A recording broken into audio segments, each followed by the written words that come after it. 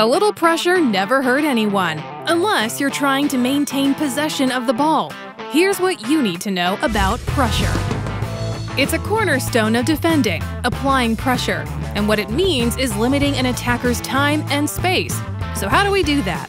To limit time, a defender needs to get to the ball as quickly as they can, and to limit space, they need to slow down, get low, and get close. Quick, slow, low, to limit where the attacker can go. This means trying to force the attacker in one direction or another, towards the touchline or towards a fellow defender, to keep the attacker from passing the ball or getting around them. At this point, it's all about keeping the pressure on, hopefully forcing a mistake and a chance to win the ball, like that. Let's see that again.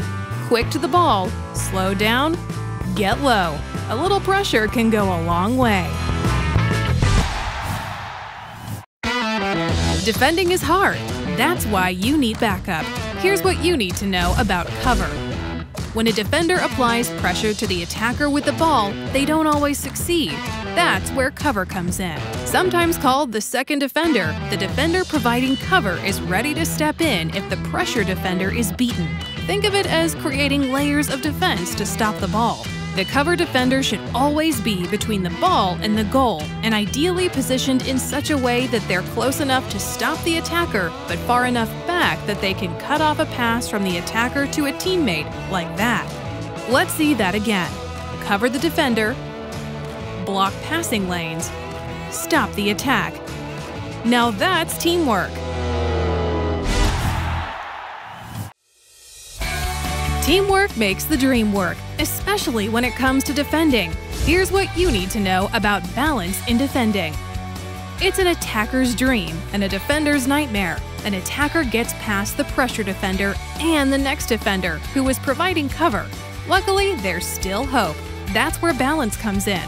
Defenders not close enough to pressure the ball or provide cover still serve an important function. They find positions further from the ball, guarding areas of the field to block passes to nearby attackers or those who run behind them. They're also prepared to jump in and apply new pressure if the ball comes their way, shifting into the pressure defender position while their teammates reposition themselves to provide new cover and balance. The idea is for defenders to respond fluidly to the movement of attackers and the ball as one cohesive unit. Let's see that again. Find your position, back up your teammates, stop the attack. A balanced defense, like a soccer symphony. This is how to do a poke tackle. The aim of any defender is to stop the attack, and this handy maneuver is one way to do it. The key is to approach the attacker, getting low and slow to apply pressure, then getting close enough to poke the ball away using the inside of the foot or the outside of the foot, like that. You can use the poke to slow down the attacker, force a mistake, or win possession altogether. If an attacker is shielding the ball, a stealthy poke from the side or back can be equally handy. Let's see that one more time. Get low, get close, make the poke. And just like that, you're off to the races. Life's all about give and take, but for now, let's focus on the take. This is how to do a block tackle. Here's the scenario: a loose ball and two opposing players arriving at the same time. Often called a 50-50 ball, it's a frequent and sometimes daunting occurrence, but with practice, you can win the ball safely and effectively. The secret? The block tackle. It starts with having a strong base. Plant the front foot to the side of the ball with a bent knee for a low center of gravity. Then use the other foot to contact the center of the ball, like that, and follow through with some oomph. Let's see that one more time. Low approach, center of the ball, and follow through.